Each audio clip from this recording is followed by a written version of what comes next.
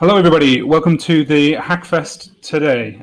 Today, we're doing the Developers Day. So joining me is many of the developers for Inkscape.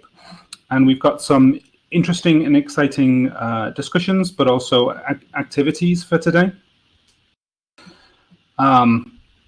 So I am Martin. I'm going to be acting as the host, although I am also a developer. And so what we're going to do is we're going to introduce ourselves. If you're here, if you want to introduce yourself in the chat, or you want to introduce yourself by enabling your microphone and speaking, and then we'll go through what our activities are for today. Who wants to go first?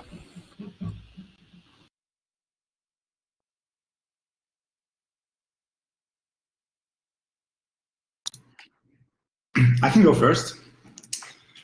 Okay. Yeah. Also, welcome everyone for joining. From my side, my name is Thomas. I'm with the Inkscape project for quite a long time, even though I was also absent for a couple of years. I think my first commits go back to 2008, where I did several bug fixes related to transformations, like linear transformations. I came back after a couple of years, 2 years ago, did a big patch to invert the y-axis coordinate system, and since then I kind of sticked, contributed quite a bit to the 1.0 release. I was very happy that we finally released that major milestone. Yeah, my expertise is C++, modern C++, Python. And I didn't know much about GTK 2 years ago, but since then I learned a lot. And meanwhile, I'm also pretty confident in doing GTK-related stuff in Inkscape. All right, who wants to go next? Welcome, Thomas. Thanks. Is anybody new to Inkscape development, or has never compiled Inkscape before? It depends what you mean by new. I've been compiling Inkscape on and off since the year 2000, but I'm not really a member of the team. Welcome, Uncle Peter.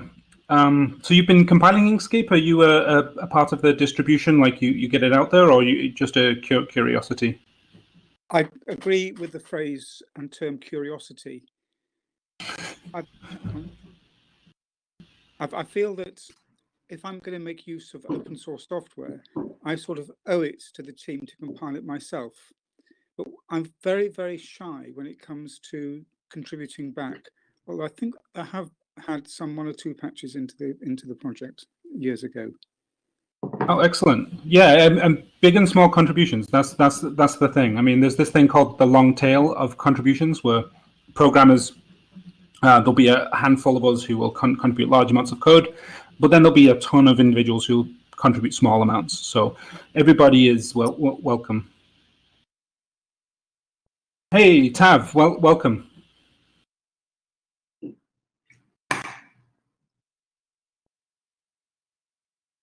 Okay, so if there's no other introductions and everybody has their tea, which I think is important.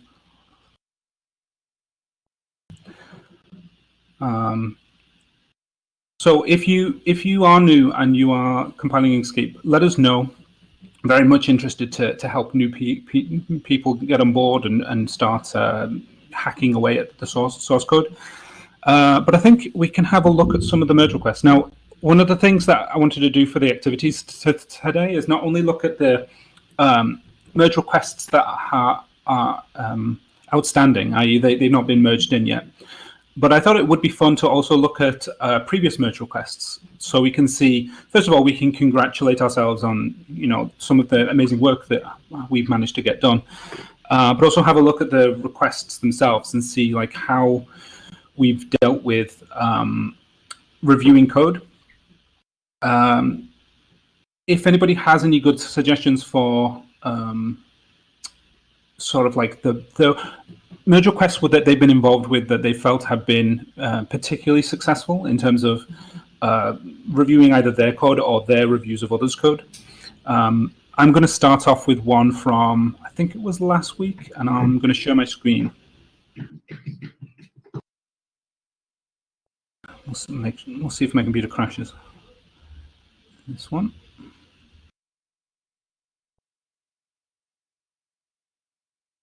Okay. So this is a list of all of the merged successfully merge requests. You can see there's 1,738 successful merged, which is quite impressive when you think about it. I know that this includes a lot of merging and cherry picking into 1.0, but it's still like a lot considering we haven't been on GitLab for the entire age of the project. Let's see.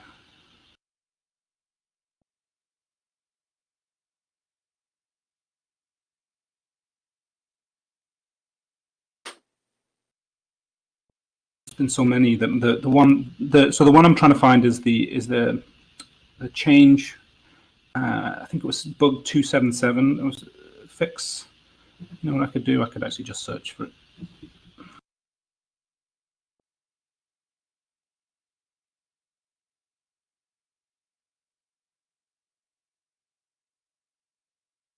Or not? Maybe I got the bug wrong. What was it about? It was basically just I think it was a crash fix.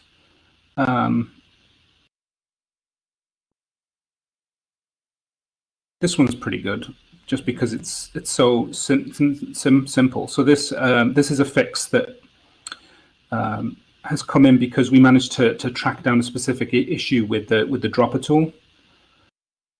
And Andreas, I hope I'm pronouncing that right, Schulk, found that this single line change fixed the issue, which I confirmed with some of the original reporters. One of the things that I'm seeing from Twitter is people reporting crashes on Windows that never seem to happen on Linux, even though, you know, you'd think that the same code would produce the same kind of crashes. So I wonder if there's a difference between memory management. Probably. But I think that was a good review because Mark, confirmed the fix was good and checked, relatively small improvement, and there was it wasn't necessary to go back and change the code.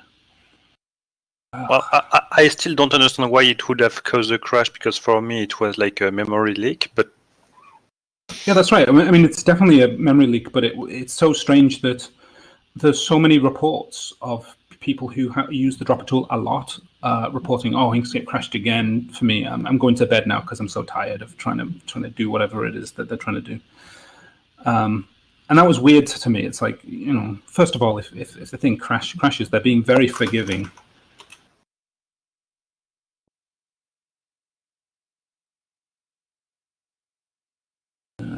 Yeah. So this it's 227, not 277.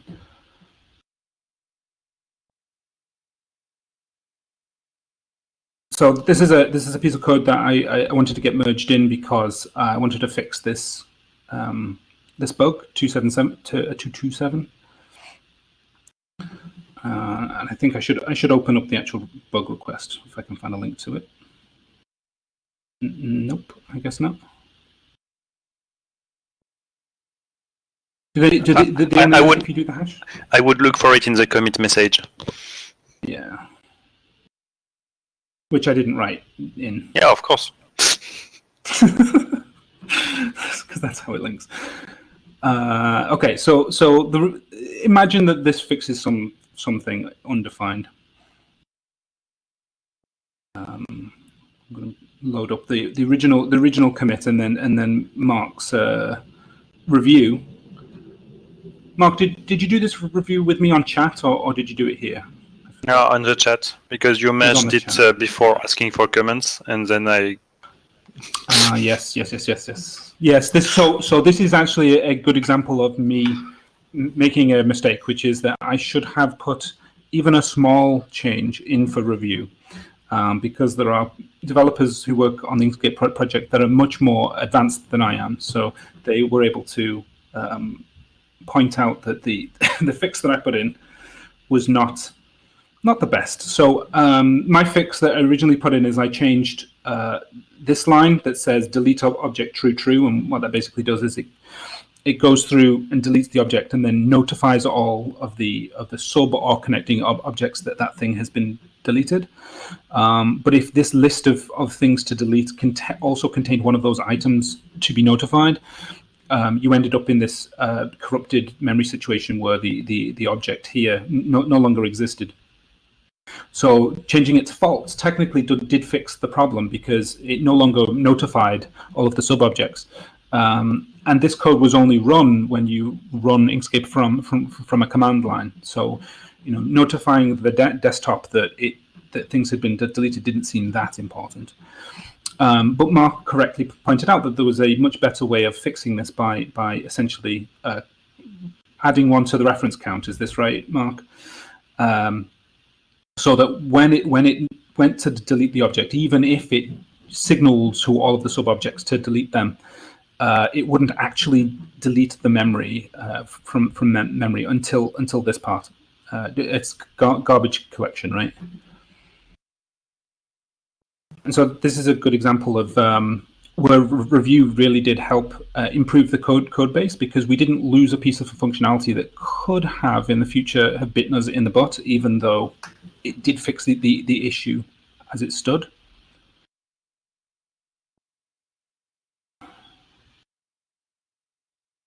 And then I think there was some issues getting that merged in because there was also a break in the CI builder. Okay, stop sharing. Okay, so that was just an example of the merge of requests that we've done in the past. I'm going to invite anybody else from our developers here to share their screens and share their merge requests if they have an example one that they'd like to share.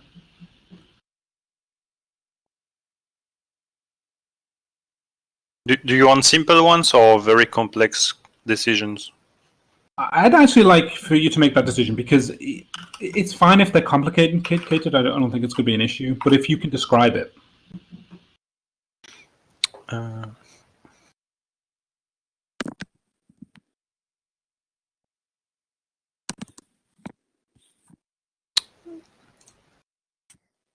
Welcome, Andreas.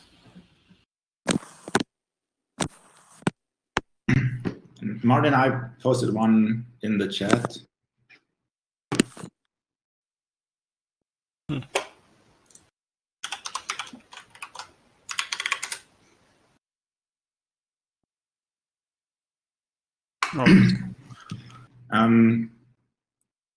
So I'd like to suggest this one because it was very satisfying for me to write the patch because I could actually apply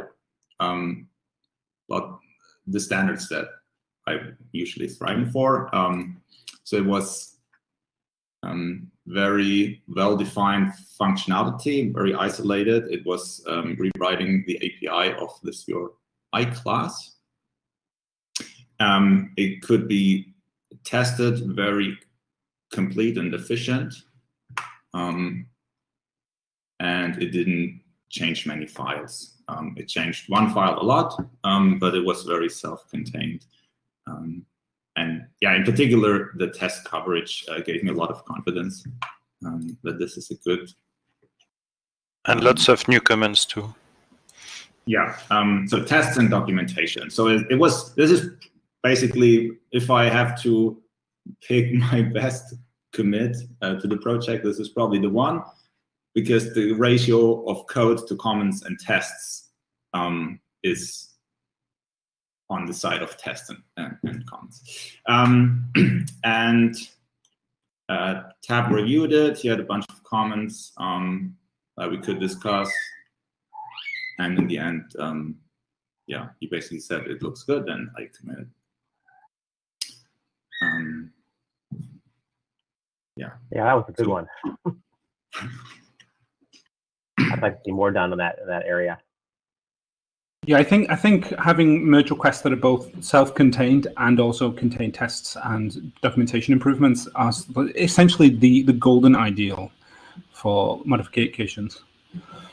I'm going to line up an extensions merge request if there's no other suggestions.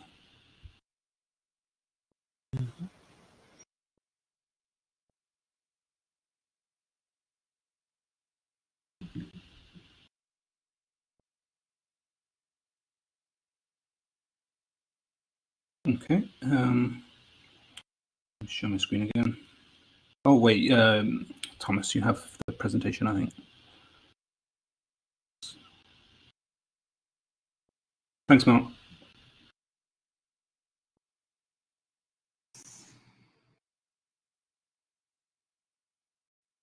Okay, so these are the merge requests for the extensions repository. At the previous Hackfest, we split out the extensions into their own repository so we could manage them on their own. So you can see the most of the merge requests are handled by me, but we've also got some other good contributors who are helping with code changes. Most of the time, we'll get a single person who knows the specific code. So in this case, this person knows that this format in HPGL needs to have this changed, right? And so in this case, I had to make a call because their initial change actually broke all of the tests for HPGL because in the extensions, we're actually checking to make sure that the inputs and outputs are correct. And when you add or change the formatting for the file formats, it definitely will always break the tests because that's what they're there for. So in this case, I had to make a call between whether I should go back to the developer and ask them to change the test suite and update it, and whether the test suite is easy enough to manipulate, because in this case you have to regenerate the data files, and whether they're able to do that. In some cases, I have what I've done is I've manually merged in by taking their branch, fixing the test myself, and then basically pushing the changes together with the test suite. And that completely depends upon whether I think that the person who is trying to help is sort of like an advanced developer or whether they're relatively new, right? So if they're just a person who does CNC work and knows maybe a little bit of Python, but not, test suites and various other more advanced features, then I have to make a decision about whether I'm going to push them to learn some new skills, or whether I'm going to just get this in quickly to kind of give them a win and give the code a win, because I know how to update the test suite relatively easily.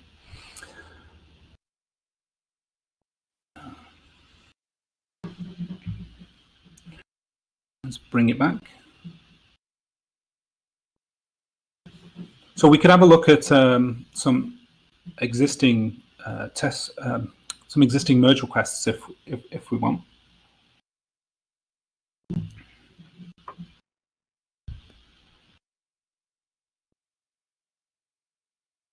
figure we could go for some Inkscape specific merge requests.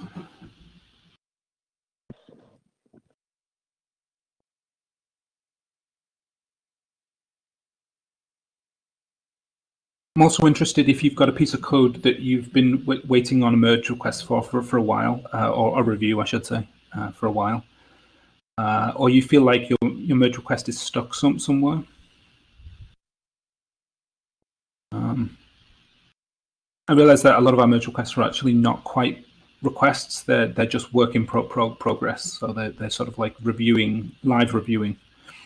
Which is a great way of making sure like you can get other developers involved in a specific piece of development work without notifying them that you actually intend for this to be committed. Let's have a look. Do you want to live review the one I did 10 seconds ago? Yeah, the more unknown classes. Let's go. Exciting. Okay, so we have 43 changes. The pipeline is still running, so we don't know whether it compiles. And there's I don't know either because I committed a subset of the modified files I have locally. Okay. So this is a change to the class in attribute rel util. It adds node type. Those are all pretty much the same.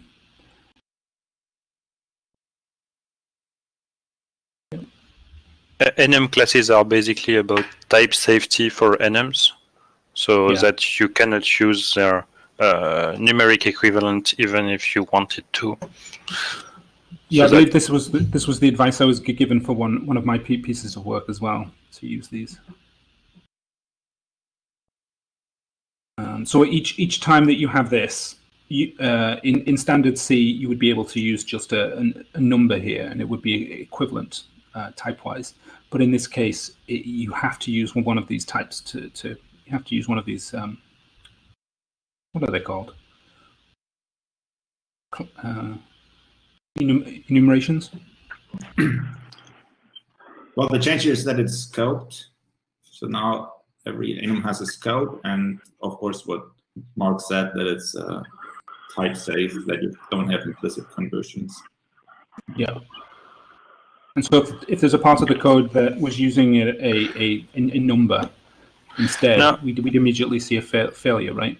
It's not just that, it's also that if you have several enums declared in your code base, and they have the elements with the same names, and you have using something, thinking it's something else, then you cannot mix them up because they are scoped. And that's, I think, the most important part of this. I think that we have several places with document node or something like that, and this is the XML instance of that. So you cannot mix that with anything else now. That's great. I didn't find any bug actually with this one, but the previous time I did an NM class, I found a specific instance of that kind of error. Yeah, so this is an instance where it's, you have using. And then the previous code just said text node, and in this instance you might have had two usings from different parts of the code base, both with this name by accident. So something I would have liked to see in this merge request is a description, basically saying that there's no functional change, but enhances type safety. Yeah. I just made the merge request in 10 seconds when he asked for something. Oh, nice. I figured you picked something from the backlog, but yeah, having a live request. So you've just done this code this week or today? Yeah, I did it this week. Nice. Yeah, so a lot of these changes you can see are very similar. So each of these times where you see this helpfully color-coded instance, we can see exactly the fact that this pattern has been changed over and over and over again. This is a different change, right? So is this related? Oh yeah, this is different. It's not. No, it was unrelated, but I think it should compile anyway. Okay. So is this a case where the golden merge request wouldn't contain this, right? Because this isn't self-contained. This is a different. Yeah, you can definitely comment and say this is not related to your to what you are telling it's about. So you should really remove that. Definitely comes back to the title and the description, which is not there. Right. So let's make this an example. So so I think that this code should be in its own merge request.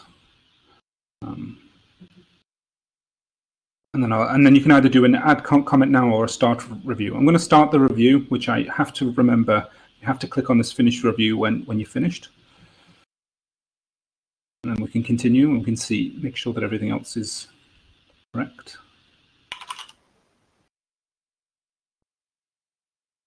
Well, then you have the line just before where it's equivalent ins just before your comment.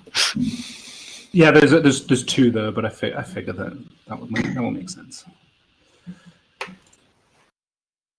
And here's the actual change, right? So all of the previous ones we've seen are them using it, but this is the case where this is the change in the definition.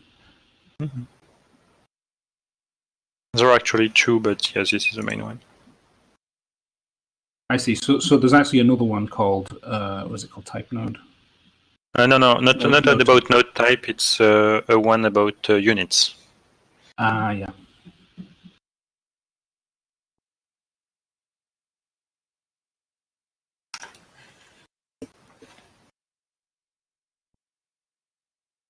Oh, we use this a lot. It makes sense because this is a lot of XML stuff, right? There we go. There's the end. So I've finished looking at the code. Now I can either submit the review, or in this case, I could actually download the code onto my computer and compile it myself, and then run it and test a specific bug or a specific feature. It's less important for code cleanup because if it compiles, and unless there's something very specific that you can test, then we will know from the CI builder whether it compiles or not. So in this case, I put in my comment and we'll see. And then Mark has responded, which is great. And then what will happen is GitLab will tell us whether there's been a change to this code when Mark pushes up a change.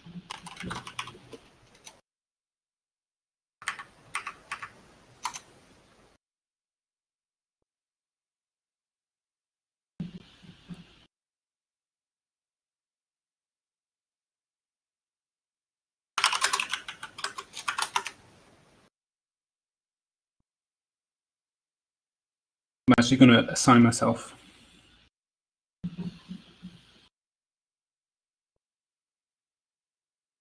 Do we have many labels for merge requests? No, we don't have labels specific to merge requests.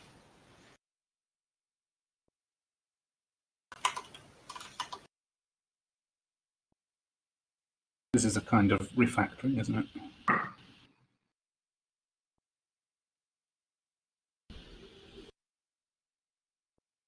And I don't think there's anything that you would change necessarily for the test suites in this case, because the idea is that this wouldn't actually change the functionality at all.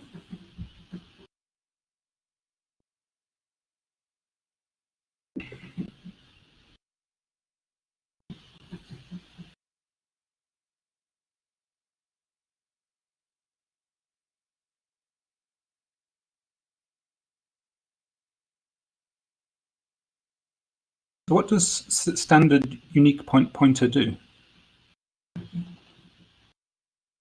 Basically, when it gets out of the scope, it deletes the content. Okay. So if it's in like an if block or if it's in a function? Any way of disappearing. Like if you don't have a correct destructor and you delete the object and it possessed this object and it's your unique PTR, it also should, I think, get out of the scope and be deleted properly.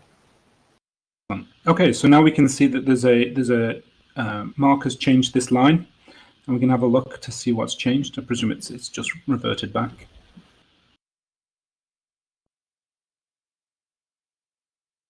Yep. And there was a second place that I didn't note, but it was related. And now Was I think there a related delete for that, or was it? There was yeah, it was a revert because they were right next to each other in the changes list. Okay, so now you can't actually merge it because it's got unresolved threads. So we can go to the first unresolved thread, which is this one, and just say resolve, because we're happy. And then we can say merge when pipeline succeeds. So assuming that the code compiles. This one you could squash. I didn't. You don't need because I forced the push. I just amended. I amended, so I forced the push. I did not add one commit to undo the thing. So force pushing is what you can do when you own your own branch, right? And not when you're on master. So this is a question from Vantile. Two questions actually. First, about the capabilities of the pipelines.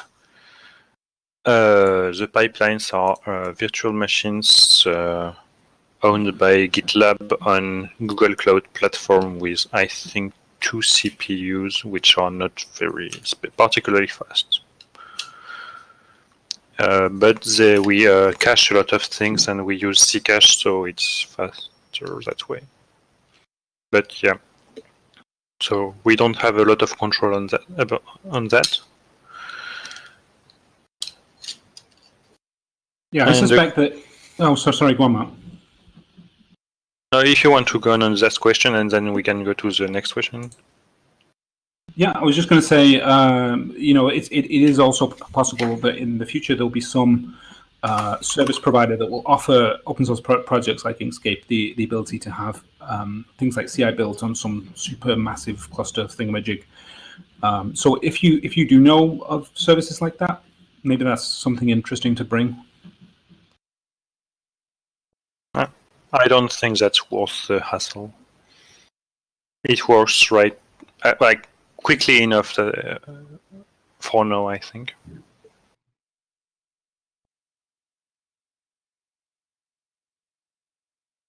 And so the second question is, do you think squashed merges are better or not? So squashed merges are where you take all of the changes that have happened and the merge request, and you compile them all down to a single commit, which then gets added onto the target branch. These can be really nice in terms of tidying things up, but the thing that you lose is the progress. So if there's a lesson to be learned in terms of like the changes that have been made, maybe you tried something and it didn't work, that can be valuable too. So sometimes when there's been a lot of changes because the developer wasn't sure about their own skills or the pattern they should use, and then we just squash the commits because the final result is most valuable. It depends.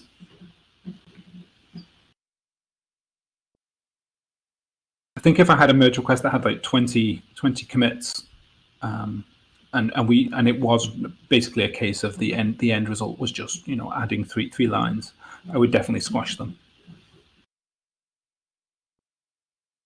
Is it true that our Windows builds are done by a different service?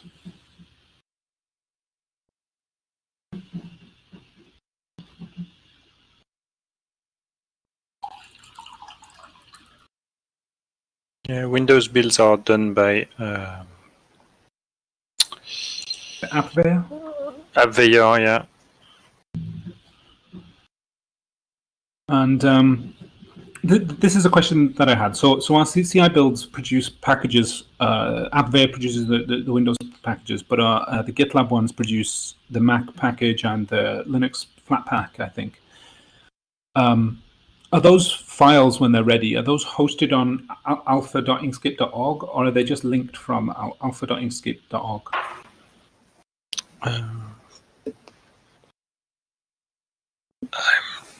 I'm not sure. I'm not sure if Alpha grabs them or if we send them somehow with SCP. Yeah. At least the Mac builds, I think, are manually uploaded to Alpha because Renee signs them and notarizes them. Yes. We had a request from our Indonesian friends to improve the speed of downloads for the Mac builds, because they are downloading the master builds, and they're very slow because it's just a single machine.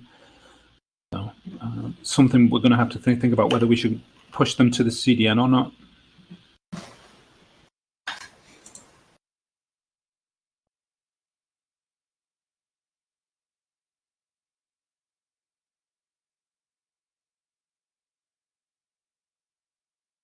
Okay, so I have an interesting poll that I'd like to do. Let's see if I can start a poll.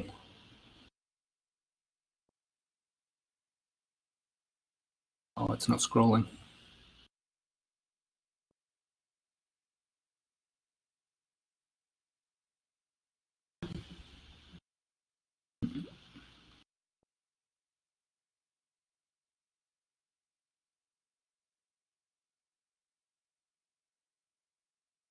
So the question is what is your primary development platform? I.e., what is the platform that you use to develop Inkscape on?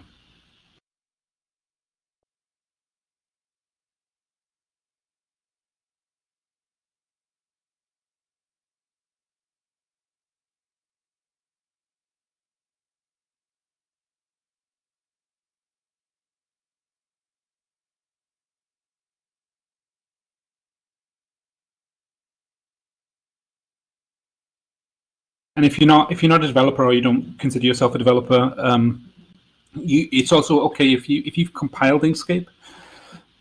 Feel free to put in whatever platform that is.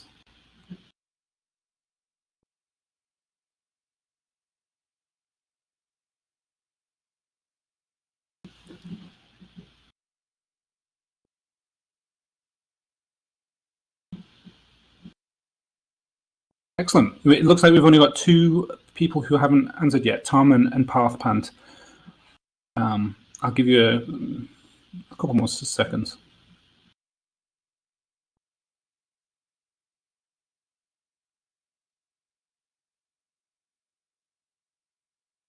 Thanks, Tom.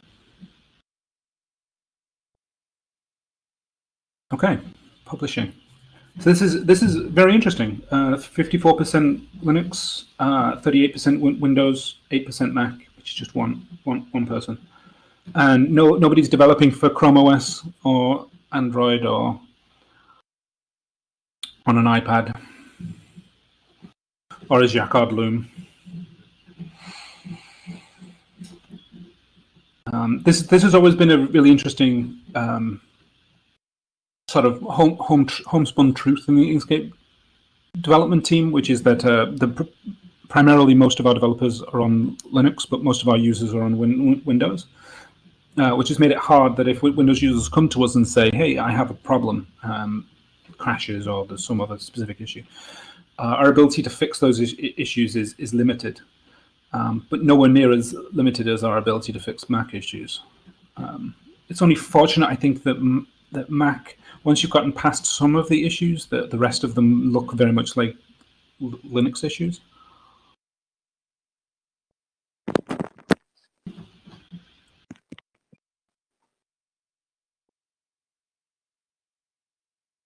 Mark, once you've published a poll, is there a way to take it off the slide? Yeah, you can clear the slide with one of the buttons on the right. There you go. Excellent. Thank you, everyone. That was fun. Later on in the Hackfest, I'm going to do some more polls related to when we think the 1.1 release and the 1.0.1 bug fix release should happen. If you go to the shared notes, you'll be able to see the options that I'll be putting in those polls, and you can add your own if you think there's some good options there.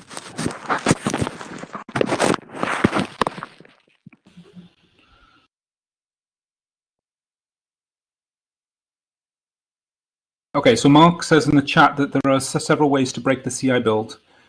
Merging before the merge request pipeline ends. The AppVeyor one. The AppVeyor one? Yeah, okay. So this is specific to AppVeyor. And then if there's a dependency break, canceling the job or a genuine pipeline failure.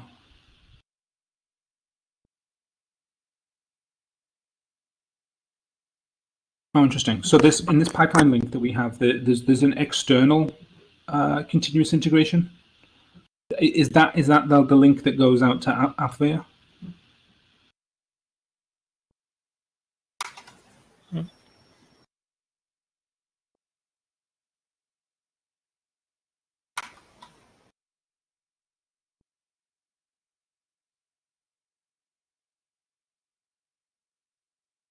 Yeah, sometimes GitLab and AppVeyor have problems talking to one another, and something that failed just does not answer to GitLab, and basically stays in limbo forever. Yep.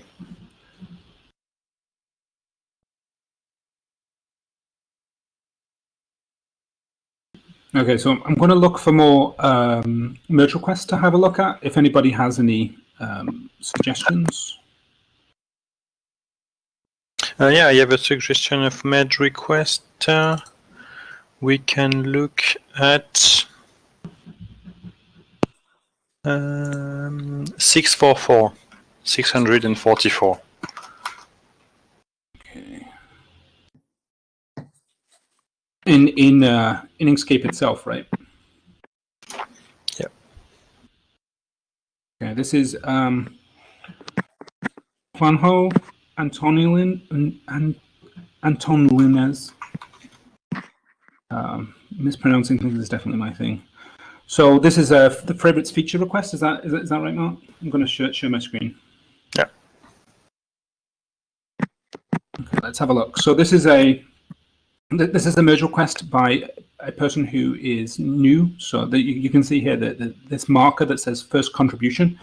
This can sometimes be very important if you're having a look at someone else's change, because it indicates that they've maybe not gone through this process before, so they might need some more hand holding, and definitely a lot more politeness and patience, and just like, because they're bound to get things wrong. So it says, hi, this merge request corresponds to the feature request with the same name. See, what is that? Issue, yeah, inbox issue 383. It contains all code, icons, and configuration changes necessary to make the favorites work in the latest Inkscape codebase. Let's have a look at this. Sometimes your design workflow requires repeatedly executing Inkscape commands that are not easily accessible through menu toolbars. It would be helpful to have a customizable area in the Inkscape workspace where you can add her most demanded commands for her specific workflow, which may also change from project to project.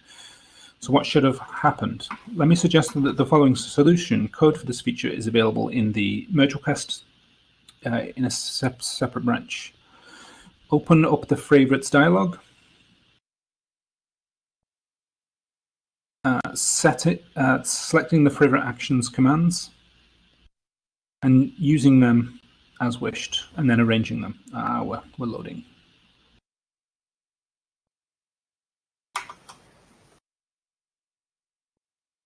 And yeah, there's some more arranging. So this particular merge request includes not just a feature; it's a graphical feature. So if you wanted to review this, being able to download the code and compile it on your machine would be pretty important.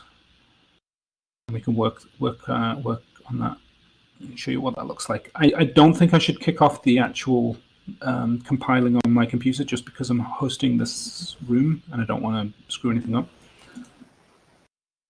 Okay, so let's see.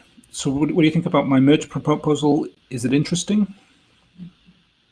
This is them saying that they are interested to have more developer feedback. And then here's Nathan Lee.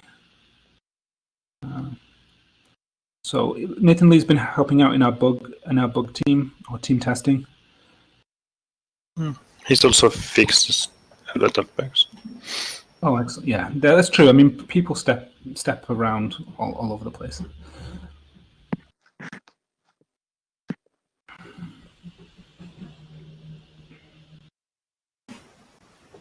Okay, so this is us basically saying create a merge request, and then there's some bug stuff. So let's actually have a look at the code. Do we have any existing comments? Yes, we do. So this is me. I've gone in and I've looked at the code and I've made a single comment instead of commenting on specific items in the code. Sometimes there's just a lot of changes that happen, and you can see here each of these modifications that they've done since. And then here's Mark's review. So this is a call to rebase. This means adding in all of the changes that have happened to master since then. So this is after they've cleaned it up. and this is specific to. So this actually has a specific issue to extensions, which is that the extensions repository itself is like this separated thing, and it does not include icons, which means that if you wanted a feature like this that included icons, the way you should do it is you should try and modify the way the extensions repository works so that it has icons in it and the INX file specifies an icon, etc. But that is such an involved feature that should probably be a separate thing that you add on later. In a sort of strange way, this is a bit like feature creep, where you start off with a really good idea and then you sort of go, oh, but if I did this idea, I could also do this other extra thing.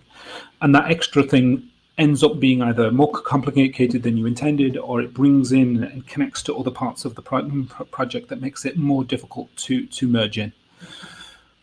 And I think that's one of the main reasons why this was never merged.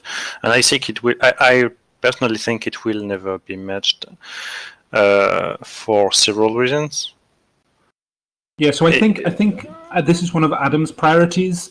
He's our UX team lead, so that this is one of his priorities. He says that this should be merged in whatever way, and I think you're right in that. I don't know whether the original developer is going to come back or not, but if they don't, he came back regularly for the past year because he submitted that I think more than a year ago. Yeah. And he came back just last month. Okay, so that's an indication that they're still relatively active. But one of the problem I think is that it's duplicate work with our Summer of Code project. Oh, you mean the one where you type it in, right? Yes. Mm-hmm. It's based. So we had this discussion last week about this specifically about whether the design of this conflicts with the design of the Google Summer of Code project. And I believe it's the impression of the UX team that it is not a user experience conflict. Okay. That was my first impression too, that like this may be redundant now because of that. But I'm willing to trust the UX team and say that if they make a call and say that no, actually they think that this is a functionality that can stand on its own. As long as it does not duplicate codes, and yes, yeah, that's yeah. And another thing is that I think it will be very hard to correctly maintain in the long term, especially since it adds a lot of icons. Adding a lot of icons in only one set is something hard to do. Now, all the extra icons are for the extensions, right? Not just the extensions; it's for. Let's have a look at the changes here. It's for everything, just extensions, filters, any verbs, basically everything.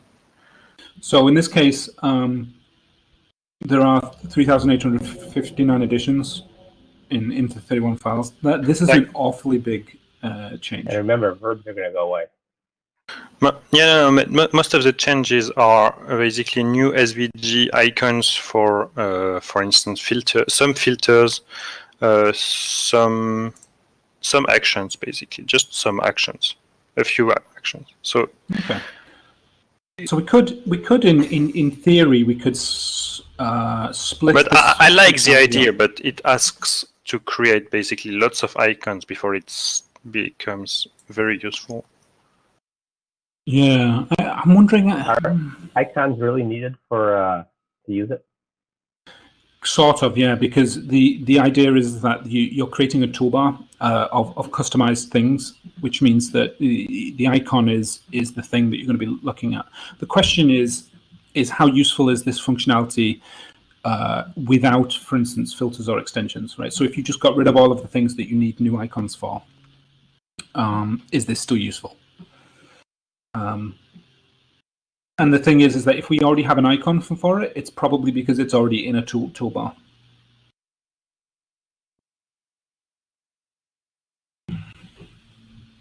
I guess that you could do it without icons if you had like a menu with the names, but then you're getting into the Summer of Code project. Yeah, if it's the idea of it being a palette is what makes it a distinct thing from typing in from the command palette. What's that called? Command line. Is it more like a command line, right? So, yeah. I think there should be a way to access the favorite things in the command palette project, like mark them as a star or whatever, and having them show up first in the list or something like that. Yeah, I mean, one option is that we could just say, you know, have a collection of 20 relatively generic icons, and then allow the user to select not just the command, but also to pair it with an icon, their own icon, right? So they can decide, oh yeah, I want this action, this extension. And this also allows the user to have, for instance, an external icon, an external action, right? So say if you have an extension that does, I don't know, sewing or something that's added on top afterwards, that's not going to have an icon. And so in the way this is designed currently, that functionality would either have a generic icon, a missing icon, or wouldn't be available for this palette. Or a custom icon that they provide. Sorry, Tab, you're a little bit muffled there. Or a custom icon that they provide. Yes, exactly. So like a custom icon or one of, like maybe a selection of a few ones that they could pick from. Maybe that would be a way to unblock this. Maybe. I'm just thinking I want this to progress in some way. I feel bad about this being in limbo for 1 year, and it's just that I think it will be lots of work to maintain or make progress in a way that does not conflict with our summer project. Okay. So what I'm going to do is I'm going to make a task to I think this particular merge request should be given back to the UX team so that they can have a think about it. And the requirement from the developer team is that it not require a new icon for every single extension and every single filter. Absolutely. Yeah. Okay. So throw merge request back. The requirement.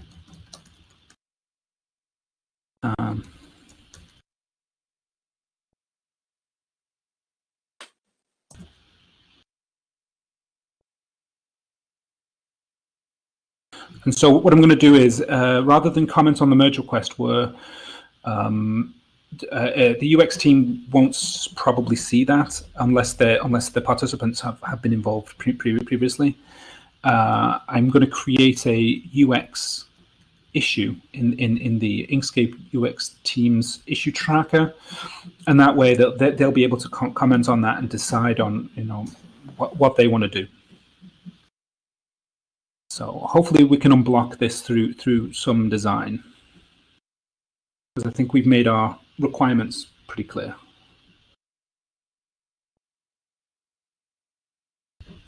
Okay, so it's actually it's a great time to have our break. In 7 minutes' time, we're going to come back and hear Thomas's presentation. So everybody go get a drink. In 7 minutes, that's not enough time to make tea. Well, if you need extra time, let me know now, and we'll come back at 5 past.